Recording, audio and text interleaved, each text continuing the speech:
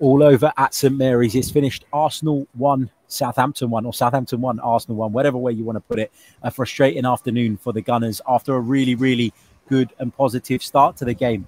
We came down here today knowing that it was going to be difficult, knowing that it was going to be tricky. All the away games in the Premier League are. And there was a bit in my mind, certainly, about what happened last season. You know, Arsenal struggled here. They were beaten here. And that was part of that disastrous run that ultimately led to us missing out on a top 4 place. As I say, the game today started really, really well. Really well. You know, the Gunners were controlling possession, dictating the play, building from the back, finding the spaces in between the lines. Gabriel Jesus was all over the place, causing them problems. Martinelli was taking people on. Saka a nuisance as well on the right. Partey was having a bit of a party in the middle of the park because he was getting on the ball, turning, dictating play.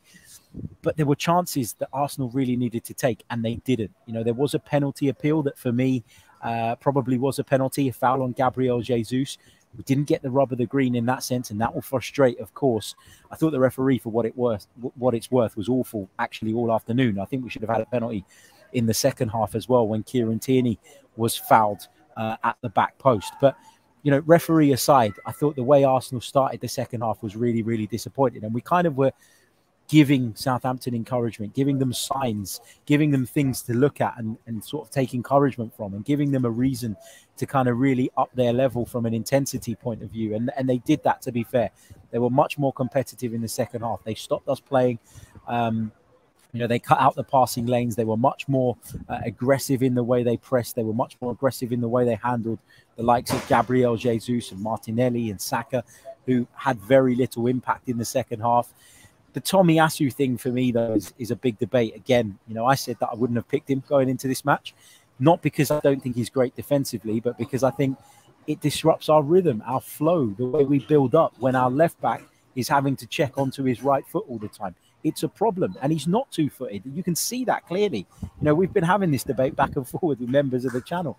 Is he two-footed? No, he's not, because he's not as competent on his left as he is on his right, and you can see that by the fact that he constantly looks to check back inside. That disrupts the flow. That disrupts the rhythm. It stops us moving the ball quickly enough at times, and we just lose that bit of sharpness.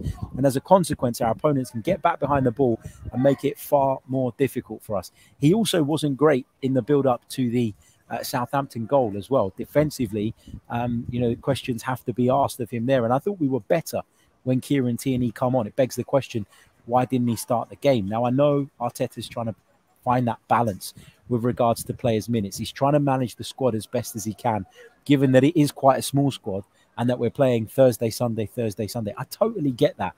But today was a day to break that cycle. Today was a day to play Kieran Tierney and give us a little bit more on that left-hand side. I can see Kieran Tierney now sort of running up and down, doing his warm-down along with the rest of the substitutes and players that came on later on in the game, and he looks plenty fit to me. But anyway, that was a contentious point. That was a frustrating thing for me on a personal level. I know a lot of Arsenal fans expressed their concern about that ahead of the game. But as I say, you know, what was the second half down to? Was it attitude?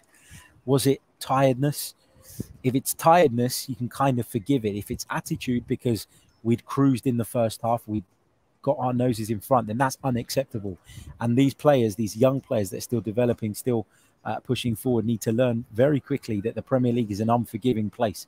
And you give teams a sniff like we gave Southampton in that second half, they'll invariably punish you for it. So I am disappointed. I'm going to head off back to London now. Disappointed. It's a long drive. The weather was nice down here when I arrived, but the thunderstorms that greeted me when I woke up in this morning have made their way down south. So I'm not looking forward to battling those on the way home. But look, it's a really frustrating draw in the end. It's not the end of the world. It's our first draw of the season.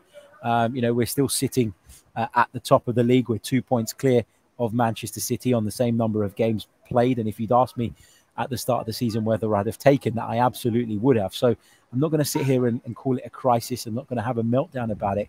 But there were things today that I think Mikel Arteta got wrong. There were things that the players got wrong. There was a lack of intensity in the second half especially. And whether that's down to tiredness or whether that's down to attitude, I guess we'll never really know the answer from a sort of onlooker's perspective. But yeah, we have to be better. We have to be better than we were today. And it's as simple as that. Frustrating, But we move European game away at PSV coming up on Thursday and back to Premier League action against Nottingham Forest next weekend.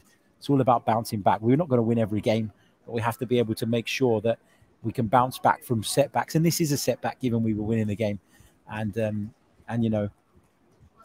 continue the great form we've shown all season. It's funny because if we have been behind, not played very well in the first half, and then played well in the second half and found the equaliser, the outlook on the game would be very different. You'd be saying Arsenal have shown spirit, Arsenal have shown fight, Arsenal have battled, and Arsenal have shown a resilience. But obviously when it's the other way around, the narrative that follows will undoubtedly be different. But anyway, look, we'll chat about it in full on the podcast later on this evening. Coming up at around about 9:45 p.m. Chronicles of a Gooner live. Join me and we'll break it down in a lot more detail. Catch you all soon. Cheers.